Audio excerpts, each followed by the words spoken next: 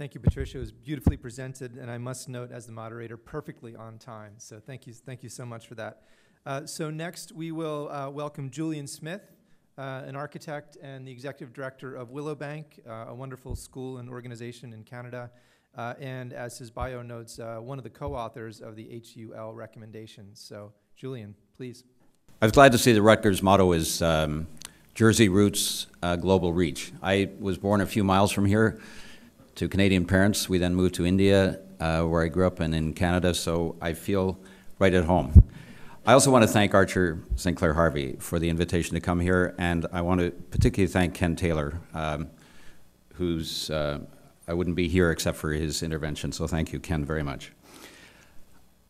I would also like to start by saying that I think my view of the Hull recommendation is a bit different from Patricia's. I think what we've just seen is, to some extent, the historic urban landscape is a very complex artifact, and the question is, how do we take care of that? And that, to go back to Gustavo's point, is sort of the curatorial management of what is, in fact, an extremely complex and fascinating artifact.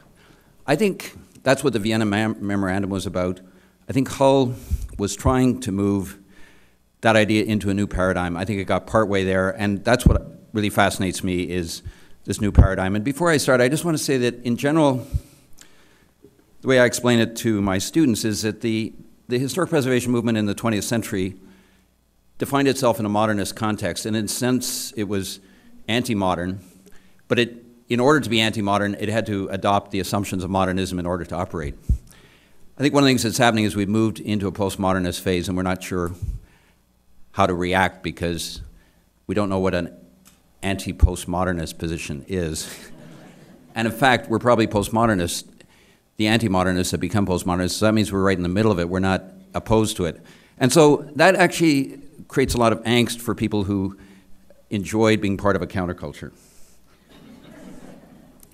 And I want to refer to something that Gustavo mentioned, and this is this idea that there are various biases that bring people into the field, and I think they're very important. I see them as kind of layers, all of which exist.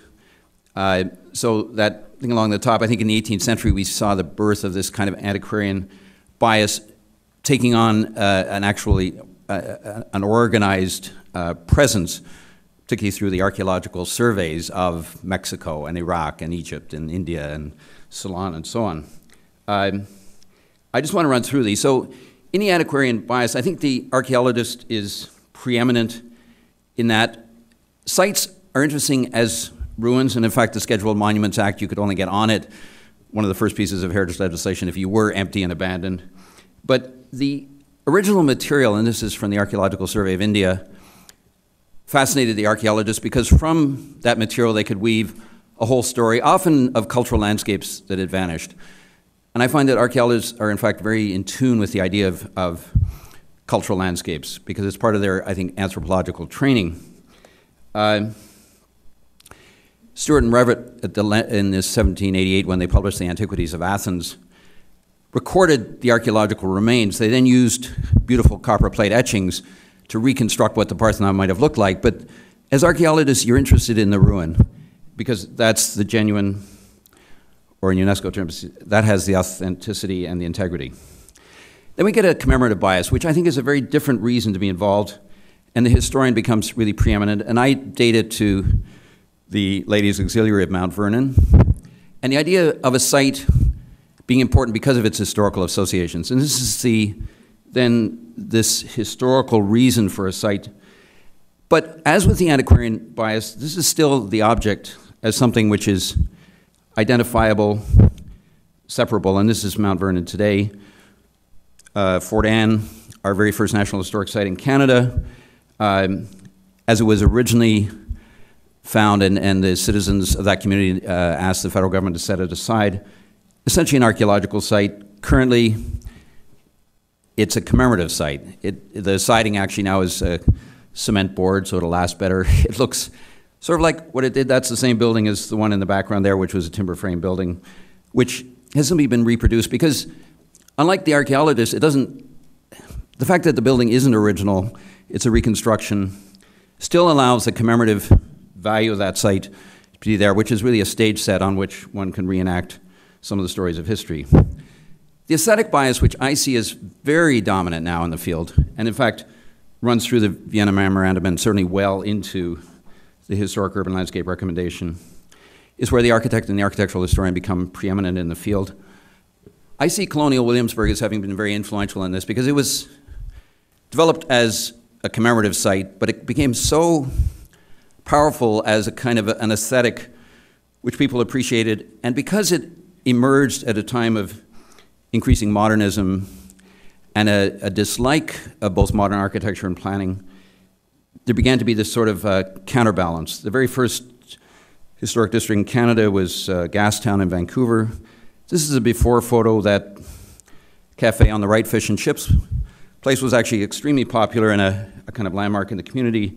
But this is the after. That's an aesthetic interest in conservation. That becomes a historic district where the Victorian facade is beautifully revealed, the paint color schemes. The brick paving is, in fact, probably from Williamsburg, put into the Canadian context because everybody loved that, and cast iron street lamps and so on became part of the vocabulary.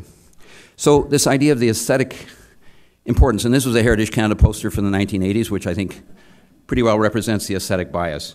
Huge numbers of people in North America joined the historic preservation field because of this bias. It became a very strong bias. And this is this district we just saw, the very first historic district in the US, and these are the design guidelines. If you follow every one of these 14 design guidelines, what you're saying is, all right, I accept the aesthetic and I will live with it. So now we get to what I see in our students at Willowbank, a whole new generation who have heard the word ecology since they were in kindergarten, and for whom an ecological approach to the world is absolutely essential because the planet is not going to survive if we don't have an ecological approach. It's also true in this sense that the indigenous communities around the world have become absolutely central in defining what an ecological approach is. And so their voice, certainly in Canada, has become extremely important. An ecological approach to me is a postmodernist approach, and I see the Hull recommendation as moving towards an ecological approach which in fact undermines many of the patterns we have. And to go back to Randy's comment, one of the things is I don't think you can register cultural landscapes and put them on the National Register because they don't have boundaries. They exist in the imagination. A cultural landscape is a place that exists in the cultural imagination. A historic landscape is something quite else.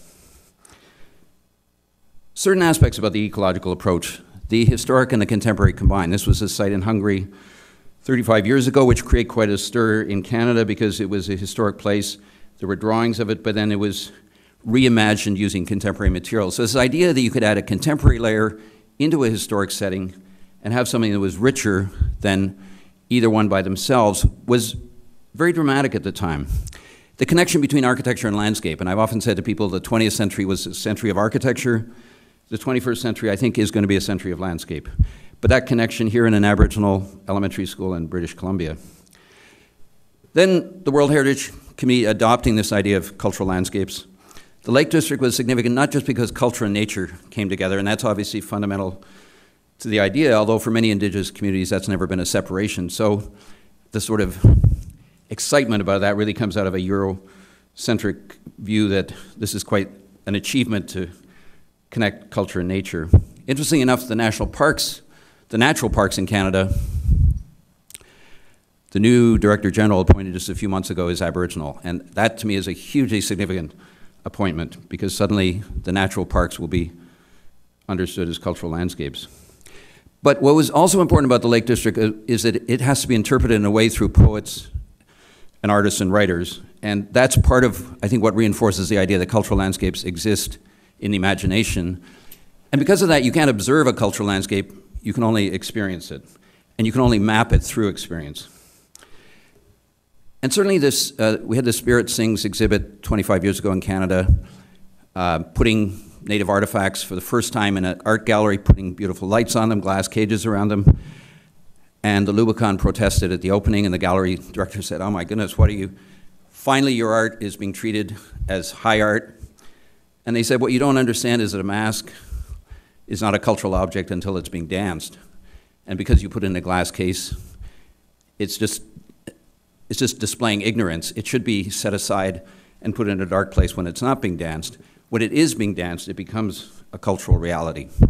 And so that sense of cultural practice as being essential to cultural landscape is important. And I think the NARA document was mentioned in ISA, where the ritual rebuilding every 20 years creates this idea that ritual and artifact in the cultural landscape model are completely interconnected. Lisa Prosper, who's Aboriginal and has just become director of our Center for Cultural Landscape at Willowbank, has written beautifully. I think she's in Canada, our most important sort of voice in articulating an understanding of cultural landscape. She's written under these 5 headings. I won't go through them, but it's just this interrelationship of artifact and ritual, I think, is critical to this question. So I've done these diagrams. This, to me, is a natural site on the left and a cultural site on the right, existing within the grid of modernism. And this is where I say these things come into existence within a modernist system. Then we get very good at it in the historic preservation movement, and we adopt the modernist principles, and we figure out how to draw our own lines around them, how to educate our own people, how to give MAs and PhDs in heritage conservation, how to become part of the silos of modernism, how to draw legal boundaries, how to become part of the grid.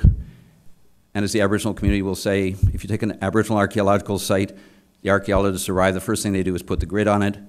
Once more, it's become a European site, a colonial site rather than an Aboriginal site. The grid is essential to modernism. The classifying of objects of knowledge, the university and the museum are stereotypical modernist institutions. So this is one idea of a cultural landscape. You take these 2 things in the middle and you say, let's create a new typology. We'll call it a cultural landscape. It's nature and culture together, so the environmentalists and the historic preservationists can get together. I don't see this at all. I think this is a form of historic landscapes. Certain rural landscapes can be put into this category. But this, to me, is the postmodernist reality.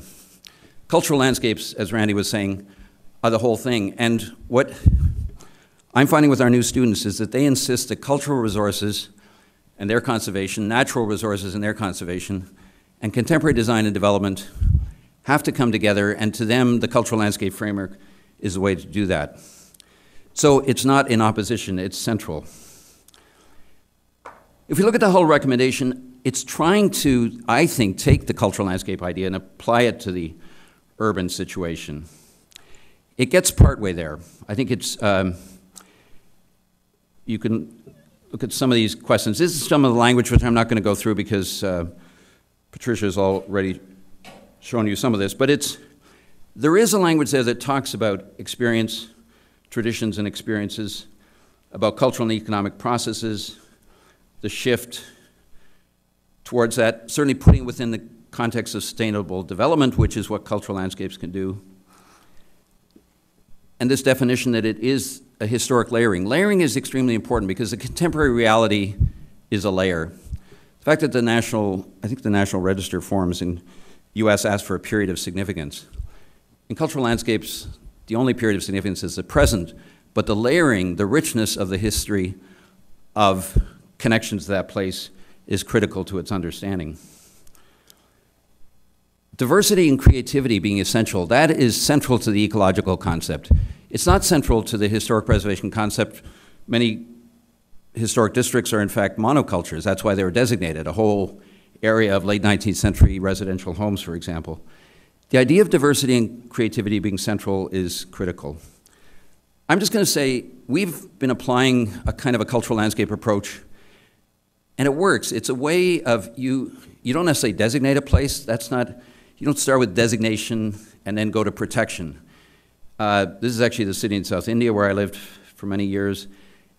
You do cognitive mapping because that's how you map the experience of a place, the rituals. And you understand that the way you represent place is often through things that come out of the artist or the poet's understanding. The Noli map of Rome is a mapping of a cultural landscape because the interior of the religious places is part of the public realm. That's an understanding, probably from a cultural geographer, essentially. When we looked at the Bayreuth market, we said there are 3 realities that coexist here. You have to protect all 3 cultural landscapes, and all of them have different boundaries. Our new project in Toronto, the Kensington Market area, we were asked by Adam Vaughan, who is probably going to be the next mayor of Toronto and is a politician, to use a cultural landscape approach to avoid what he sees as a complete war in Toronto between the historic preservationists on the one side and the development community on the other. So this is my final slide. I think we've moved beyond the Vienna Memorandum. We at least now have an intellectual framework for discussion. I think the whole recommendation is very important, but it's not, the language is not there yet. And the tools, I think, are still in their infancy. So thank you very much.